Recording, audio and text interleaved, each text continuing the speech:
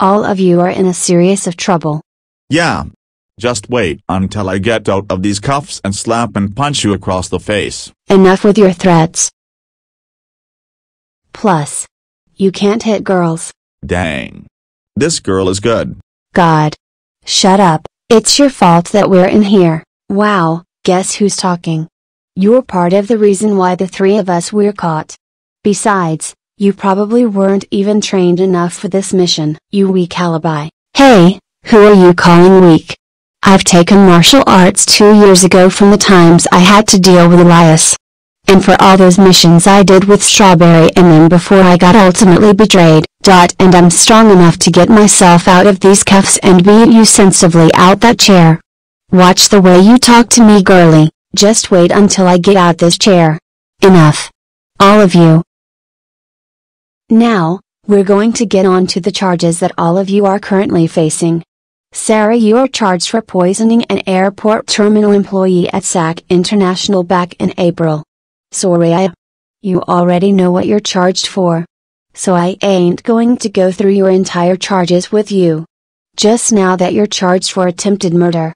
And Jason, since you're a minor, you still assisted with Sarah to commit murder. So the charges will be less on you, but as for Sarah, the changes against you will including up to 20 years in prison. 5 years probation.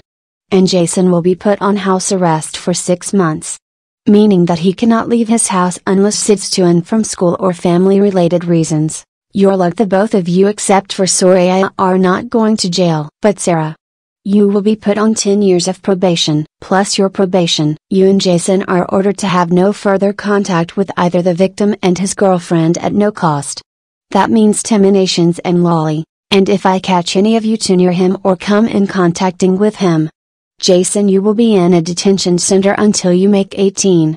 And Sarah, since you're above the age of 18, you will be getting 15 to 20 years in jail. Both of your probation officers will be at your house soon. You two can go.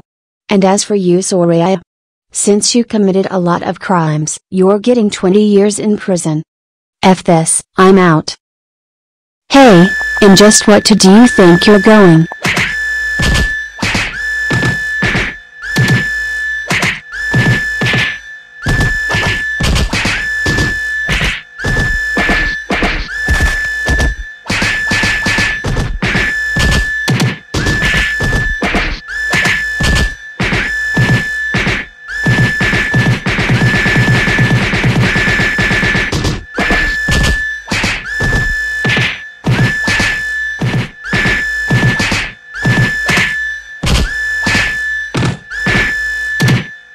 Stop resisting.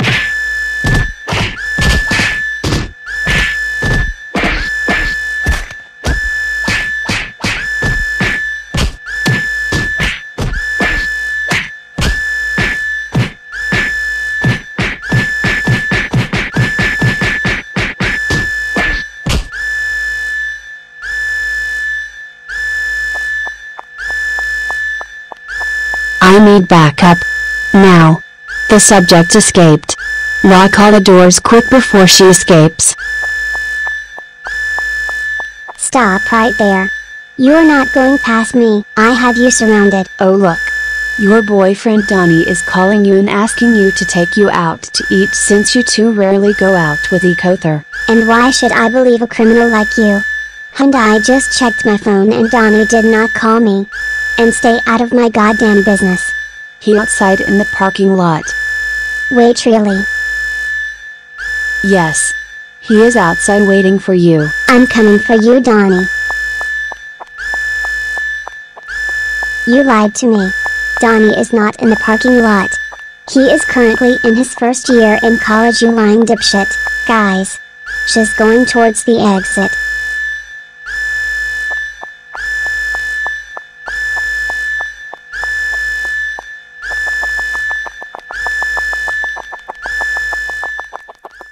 Damn it.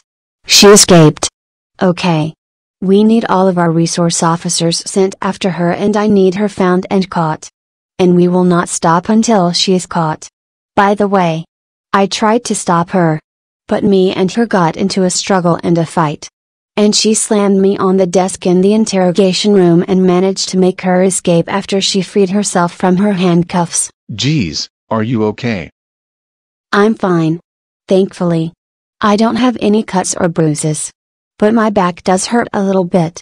But I'm fine. I need some resource officers to be on the lookout for a girl with brown hair, a black shirt, yellow shoes, a light green shirt and purple glasses.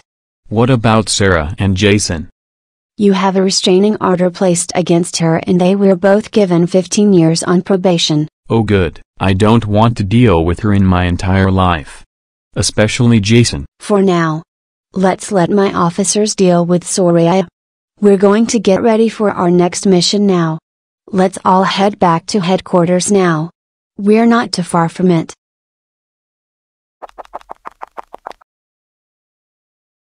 Hey guys!